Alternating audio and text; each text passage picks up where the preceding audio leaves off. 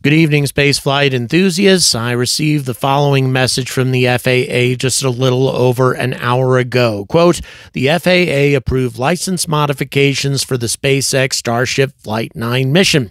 The approval includes final action allowing SpaceX to increase Starship operations from 5 up to 25 per year at Boca Chica, Texas. However, SpaceX may not launch until the FAA either closes the Starship Flight 8 mishap investigation or makes a return to flight determination.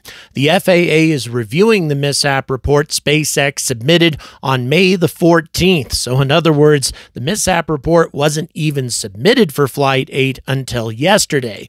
For the Starship Flight 9 mission, the FAA is expanding the size of aircraft and maritime hazard areas both in the U.S. and other countries. This is a result of the FAA requiring SpaceX to revise the flight safety analysis following the prior launch mishap, and because SpaceX intends to reuse a previously launched Super Heavy booster rocket for the first time.